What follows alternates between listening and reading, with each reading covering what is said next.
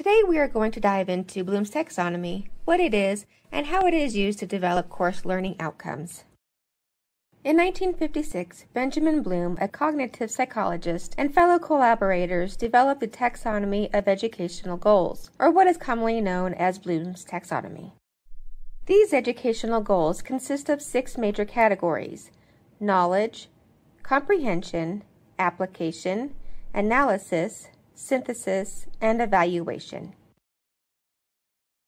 But in the 1990s, a group of cognitive psychologists, curriculum theorists, instructional researchers, and testing and assignment specialists revised the taxonomy to a more dynamic classification. This new classification is remembering, understanding, applying, analyzing, evaluating, and creating. As you can see, the hierarchical structure of Bloom's taxonomy builds upon each category, with a lower order of thinking categories building up to the higher order of thinking categories. With the list shown side by side, you can see that the new taxonomy uses action verbs that reflect the active nature of learning. You will also notice that synthesis has been changed to creating and is now at the top of the pyramid. The other thing that has been changed is that knowledge has been removed, since knowledge is actually the basis for all of these 6 cognitive processes. Knowledge now has its own dimension in the taxonomy and is broken down into 4 cognitive categories. Factual knowledge, which has to do with the knowledge of specific details and elements, or in other words, facts. Conceptual knowledge is the knowledge of theories, models, structures, and generalizations, and is information that connects the factual knowledge. Procedural knowledge has more to do with specific processes like skills, algorithms, techniques, and methods. And then there's metacognitive knowledge. It is about cognitive tasks, including appropriate, contextual, and conditional knowledge. So how can Bloom's taxonomy help you create learning outcomes? As we discussed previously in the video, the hierarchical nature of Bloom's taxonomy lends itself to how a student learns. Before they can understand a concept, they need to remember it. Before they can apply a concept, they must first understand it. Before a student can evaluate a concept, they must have analyzed it. And to be able to create an accurate conclusion, they must have thoroughly evaluated it. To better help you create your course learning outcomes, we will look at the Bloom's taxonomy wheel. These 6 levels of learning can be used to develop course learning outcomes. Let's define each level and list some of the associated action verbs we can use in creating our learning outcomes. The first level is remembering. It is defined as retrieving, recalling, or recognizing knowledge from memory. Some of the key verbs associated with remembering are recognizing, listing, describing, and locating. This piece of the wheel shows additional key verbs as well as possible activities associated with the verbs. So the next level is understanding. It is defined as constructing meaning from different types of function, whether they are written or displayed graphically. Some of the key verbs include summarizing, inferring, paraphrasing, and classifying.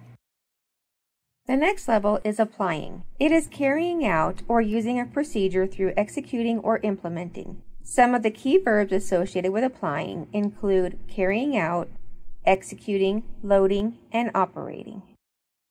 So level 4 is analyzing, and it is the breaking material or concepts into parts, determining how the parts relate or interrelate to one another or to an overall structure or purpose. Some of the key verbs of analyzing include comparing, organizing, deconstructing, and outlining.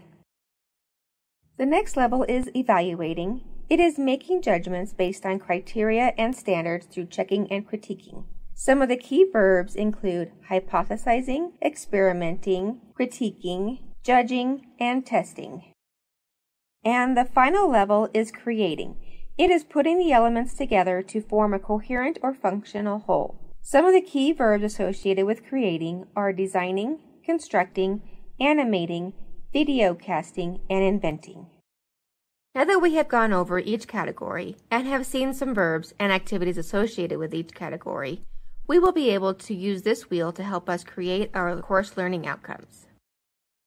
When creating our course learning outcomes, we must first determine what the learner needs to know. Then the next step is to determine the appropriate level and verb from the Bloom's wheel. Let's use this presentation as an example. So one of the learning outcomes from watching this video would be for the learner to remember the hierarchical categories. So I would use the wheel to identify the appropriate level and verb, which in this case would be remembering. And then I would determine the best possible measurable activity for the learning outcome. So in this instance, I would write the learning outcome as list the Bloom's taxonomy pyramid categories in order from top to bottom.